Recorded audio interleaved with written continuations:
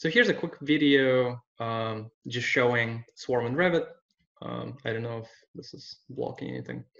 Okay, so again, we're in Rhino. So on the right, again, you have this interface that came from a Grasshopper definition, and you're able to reference things into that interface from the Rhino viewport. And we're currently in live mode, so as the user drags around points, we're actually sending a request to a compute server. All of this solves in the cloud, and we get back the results. So the fact that Swarm is a cloud-based application, it means that you don't actually need a Rhino license to be able to run Rhino and Grasshopper on your system. So here, for instance, we have a video of Swarm running alongside Revit. So in that case, we're not showing things in the Revit viewport. We have our own sort of standalone viewer, very similar to what you see in the web app. But that kind of gives you an idea of what you're getting as the output of the app, and then gives you an option to actually bake it back into the Revit scene. And again, if you're not a Rhino user, you don't know anything about Grasshopper, you just work with Revit, you don't need to know anything about Rhino and Grasshopper. All you know is that there's this tool that you can reference things into and bake things out of. Everything else is being done on the cloud. Another cool thing is that we are actually now able to port some of the core tools to Swarm and have different flavors of a specific tool, right? So for instance, those of you who don't know, so this is Asterisk, which is our structural optioneering tool with an AI backend. The idea being that you can feed it a massing and it will generate a wireframe for you, and based on that wireframe and the program and the facade type that you set, it will estimate steel sizes or concrete sizes based on the building type, and give you kind of a preliminary idea of what your tonnage is going to be, what your carbon footprint is going to be. So that used to be a standalone application that you can, Google and go to Core Studio Asterisk. But now it actually runs inside of Swarm, and here you can see that you can directly bake out from this tool into Revit. Just a couple other things, so you can do some useful stuff on CSI. For instance, CSI is a fantastic analysis platform. It's not necessarily a great modeling environment. So simple things like creating a tween of beams between two girders, and baking them back out as actual BIM elements that can later be used in the analysis. Or you can do crazy stuff. So this is a mesh that one of our engineers that also works for Core, Norman, he was really excited about that because you can bake any arbitrary mesh out of Grasshopper, in fact, right through Swarm, and just run analysis on it. And he was like, yeah, that would have taken months to model in CSI, again, because great analysis environment, not so great for modeling. He got this in seconds and then spent some time just setting up, constraints and running the analysis. And just to kind of wrap it up, here's, again, we're running Swarm inside of Illustrator. And we're able to, bake 2D geometry into the Illustrator canvas. And the cool thing about this is that, Swarm operates in 3D. So you could theoretically reference 2D geometry from Illustrator, feed it into a 3D app, do something crazy with it, and bake it out back into Illustrator, maybe as Make 2D or something of a kind. So again, for people who are not part of the Rhino ecosystem, so people like apparel designers or illustrators, people, not softwares, they know Illustrator as their primary way of communicating their design ideas, and they don't necessarily have the capacity, let's say financial capacity or inclination to spend thousands of dollars on Rhino license. and learn an entirely new skill, right? So now they actually have exposure to all these parametric tools to be able to work inside of their familiar milieu. So this is kind of the end of my brief introduction. One thing that I want to show you before I hand it over to Sasha for a live demo is how to install Swarm on your system, and then I'll stop talking and let you guys ask some questions. But just to make sure that everybody's on the same page, if you go to swarm.thorntonthomaseti.com, and if you log in, this is very important. So if you are browsing around as a guest user, you have limited, there are limited things that you can do, right? So you won't be able to download the plugins if you don't create an SSO account.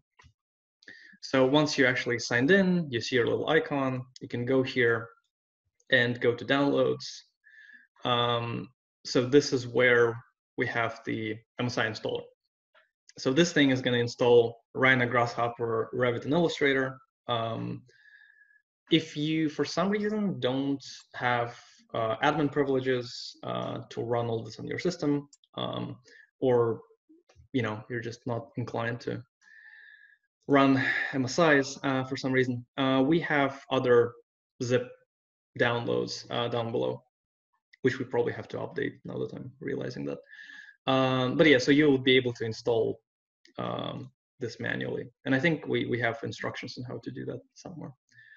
But yeah, if you're able to, if you're on your personal machine, you have admin rights, just run the MSI, it will put everything where it needs to be, and you'll be good to go. So yeah, this is kind of the general gist of Swarm. If you guys have any questions before we move forward, speak now or keep your silence forever.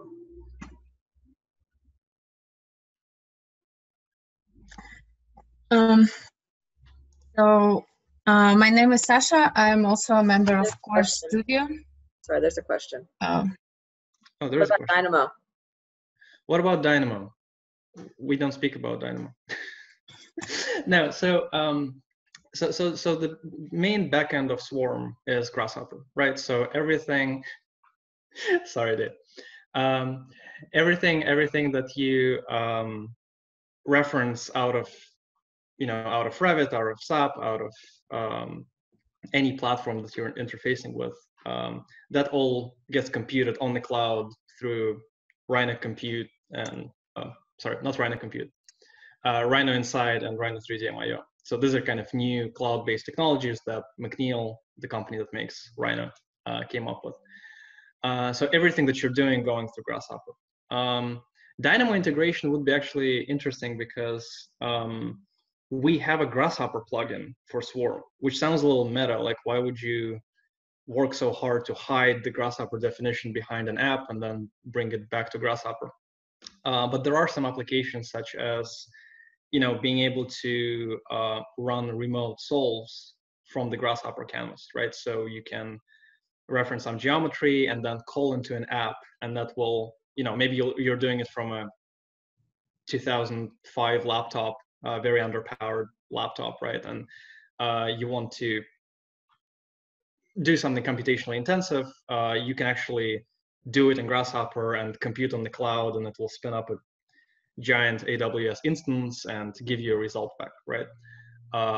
Or we're also messing with things like recursive apps that call other apps. So in terms of using Swarm as part of a visual programming interface, there's an interesting use case for this. So to go back to your question, we don't have a Dynamo plugin at the moment. Also, we aren't using Dynamo as a backend. Again, it's all Grasshopper. But that would be an interesting use case for sure. So maybe we'll put this on our roadmap for sometime in the future.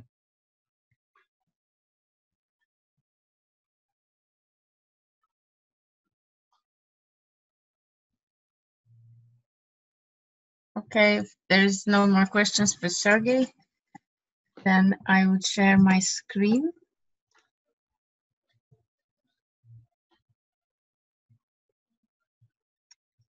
And I'm going to showcase the use of some of the apps that we've created for Swarm.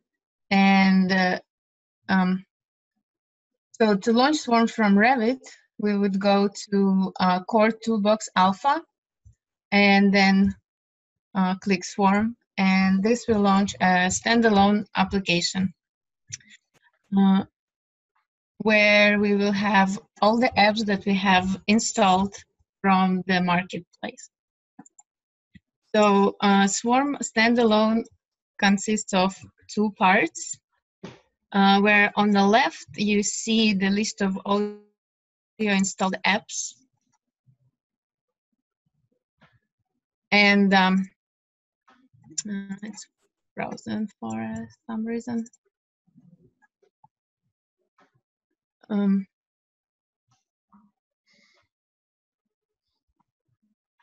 Try it again. Yeah, let's try it again. This is interesting. So on the left, you have a list of the apps that you installed from the marketplace. And here again. And on the right, you have a 3D viewer that you already saw in some of the videos, where you'll be able to preview your geometry before you bake it or do anything else with it. So let's try to run an app. This Create Revit Elements app just showcases which elements are currently supported by Swarm in Revit and which elements can be actually created in Revit using Swarm. And it's frozen again.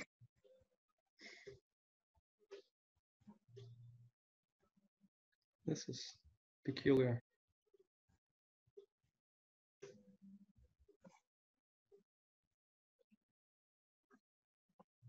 So while it's loading, I have this table created where we can see on the left which elements are native Revit elements, and on the right we see what we can actually do with these elements in Swarm. So for most of this, we can create them from scratch or just providing basic inputs and be able to bake it to Revit, to an empty Revit document. And the three at the bottom, which are the reference plane, grid, and levels, they cannot be created at the moment, but we can reference them from existing Revit documents and modify them as we want. So let's try that again.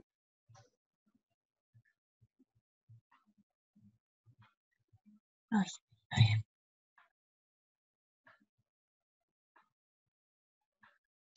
If we continue experiencing technical issues, it works on my machine, so I can spin and you can talk over me, showing if this doesn't work. I don't know what's happening. Yeah, maybe you try that. Okay.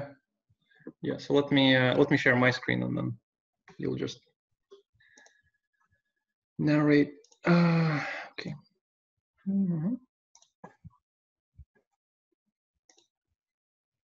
Cool. So not the right button. Okay, so we have Swarm here.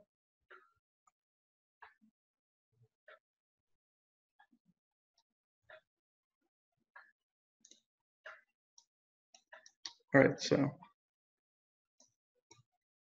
hopefully nothing is frozen. Yeah. So here is a Swarm player, and on the left is a list of apps, and on the right is a 3D viewer. When we get to the app, and a default save state is loaded. So this is something that the author of the app provides and sets. And this is, every app has a default state. So you're able to preview geometry with some default parameters. But if you want to change something, on the left, you see a list of inputs, which is in this case just a series of sliders. So when we move some of the sliders and click Run the app, our geometry preview will update.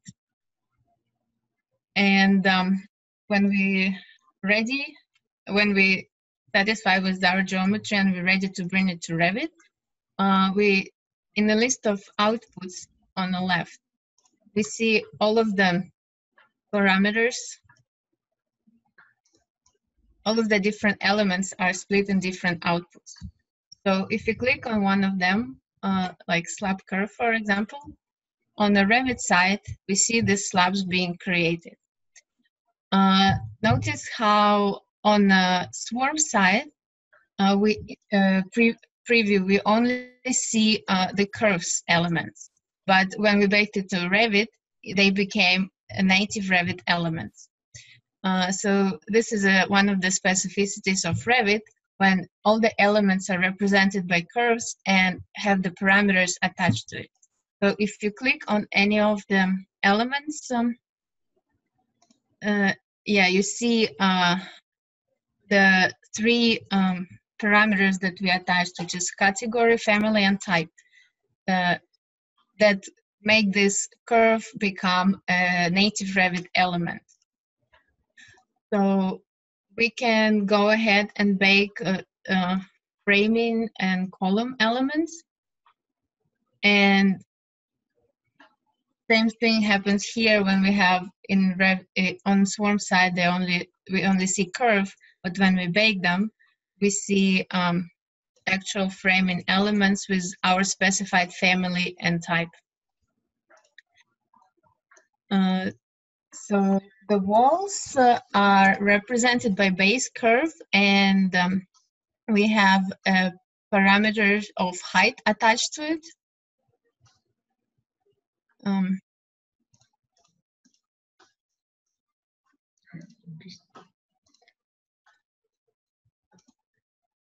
Yeah, if you try the second curve, not the top one, but not the top one, but the bottom, like second one from the top on the yes one. All right, let's see. We got. There's a bit of a hiccup with the viewer, but let's just go ahead and bake it out. So, baking our walls, and yeah.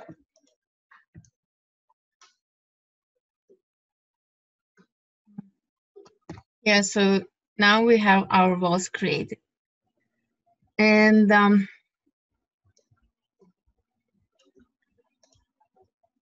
this app just showcases which elements are currently supported by Swarm and which ones can be created. This geometry we're showcasing here is pretty simple, but it can be actually anything you want.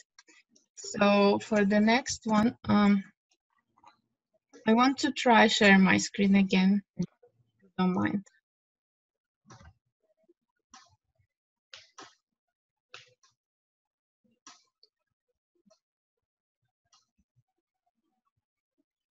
So I actually got this to bake, we cannot not only create elements in Revit, but also update existing ones. So for that, we go back to our list of apps just by clicking on Swarm logo, and I have update Revit parameters app created. So in the preview here, we just see one curve, and here in the inputs, it actually takes something referenced from Revit. So let's try to update our walls here. So we choose 4 elements in Revit, and we double check the number 4 here. And when we click reference element, we just need to make sure that same number shows up here. So our 4 walls are now referenced to Swarm. And we need to make sure that this attribute we want to update actually exists here on the Revit side. So walls actually have unconnected height parameters, so we're good to go. And we can change our height to, right now it's 15 feet, and let's change it to 25, for example. And when we click run, zoom extends on our geometry, we see again only our base curve for the wall. But this base curve have attributes attached. If you want to check out the attributes, you click on the element and you see the whole list of parameters. So now we want to bring it back to Revit, and here we have a couple options. If you click Bake here, this will bake new elements to Revit. So we have 4 new walls created on top of existing ones. And in this case, we might not want it, but in some other cases, it might be useful.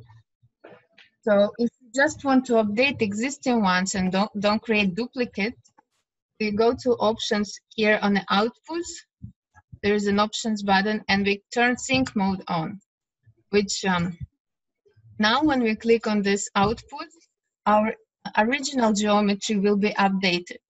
So now we don't have any duplicate elements, and our unconnected height is 25 feet. So same as we specified here.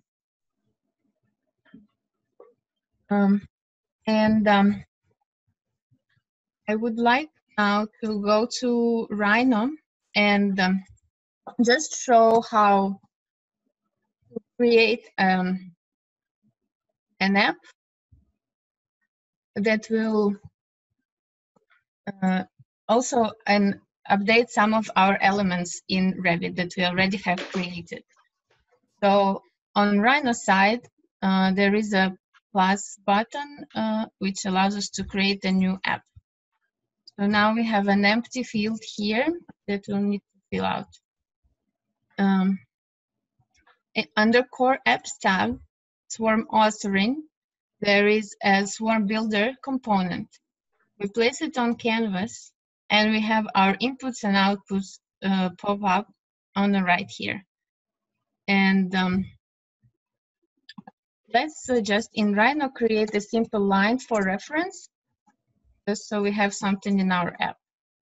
So this curve, we go to params, we choose a curve param and reference this curve, that one curve. This will eventually become the geometry that we will reference from Revit.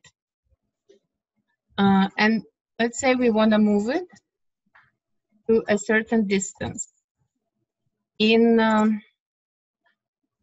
Y direction. So, and to specify the distance, we will use slider. So it's either from 5 to 100 feet range.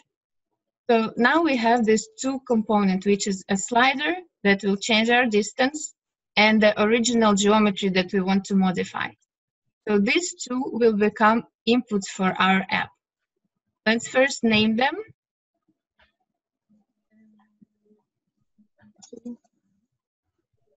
So when we have a name for our component, we can plug into our inputs and we see it show up on the right side in the input.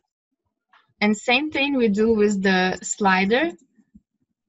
Just give it a name and plug it into the input. And now we have 2 inputs created. So here is our move geometry. But if we just create this as an output, it will not be a native Revit element because it doesn't have any attributes attached at the moment. So to create attributes for this new geometry, we use extract swarm attributes component. Because this will be our Revit geometry, this will already have attributes attached when we reference it. So we plug it into extract, and when we run our app, all the attributes that this geometry, original geometry have, will be extracted. And what we need to do now is inject swarm attributes to our new geometry. So we use the same attributes as the original geometry had, and we inject it with our new geometry that we just moved. So, and now we have our new native geometry in Revit created. And to make it an output, we just need to have a curve param where we plug in our new curve and give it a name again. Move element and plug it into the output. And we see it pop up on the right. So the only thing that's left to do is to give it a name. elements. And here we are ready to create our app. So we click on the button and we have a little window pop up that will ask us if we want to create a save state. So if you want to create save our values as default.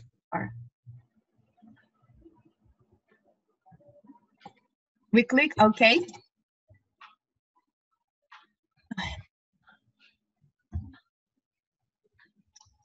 And something is not working.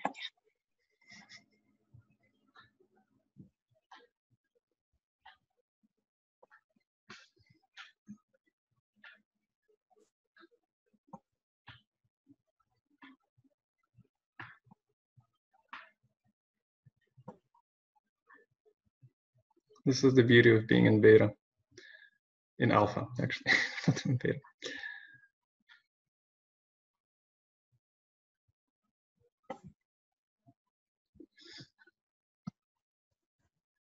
Second, I'll try this again.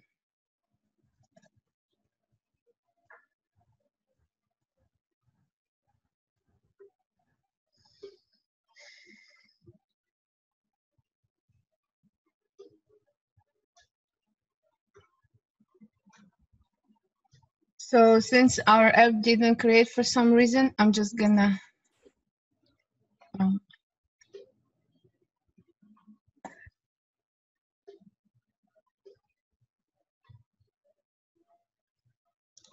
just quickly use the same geometry.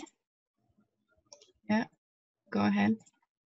No, so there was a, Shannon is asking if somebody answered the question in the chat. So somebody asked which programming language is used to develop swarm apps. That's kind of what we're showing right now. So the backend is Grasshopper, which is a visual programming interface for Rhino.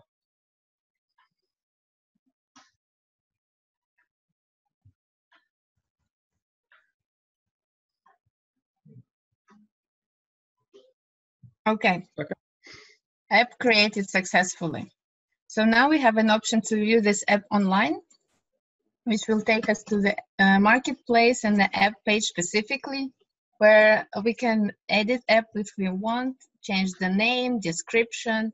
We can add an image here or a gallery of images, and also just set some settings for visibility, price, and platform support.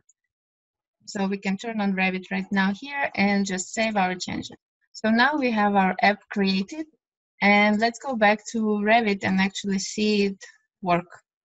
Oh. So we click again on the swarm logo, and our list of apps gets updated, and now we can search for app we just created. Click on it, and now we see our geometry that we had in Rhino, and also the inputs that we specified as our default save state. So to move some of the frames, we select our elements here, and let's just use framing for now. So we have 6 elements selected, and we reference those in Swarm, and we click Run. Zoom extends to see our geometry. Let's specify a bigger distance so it's more clear. Now we have the original geometry in orange and the move geometry in blue or gray. So now here we have, again, 2 options. We either bake new ones, new geometry, so it will be a duplicate in our Revit file. Right here, so we have duplicate of everything. All the 6 frames are duplicated. Or we go to options here and turn the sync mode on to update the existing geometry.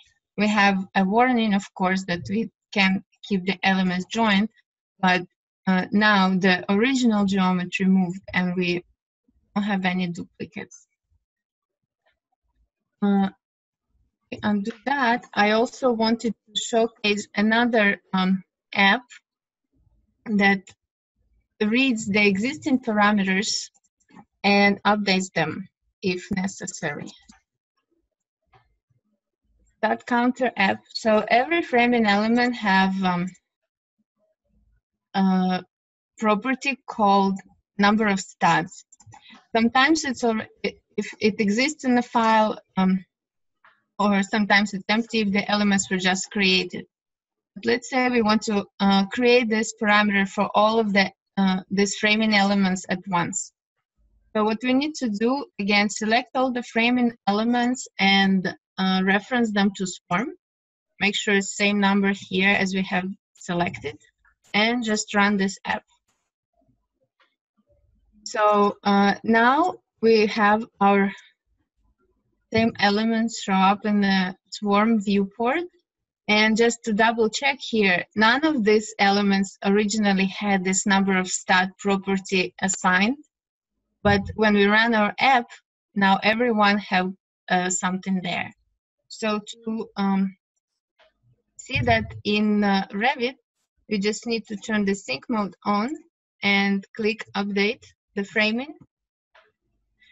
And if we select an element now, and we go to number of studs, we see the number show up there. So same with all the rest of the elements.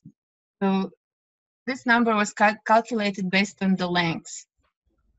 So it actually, this app saves a lot of time, so you don't have to go and check one by one when you can do and assign your studs all at the same time. Are there any questions on running this swarm apps in Revit, or maybe creating some elements?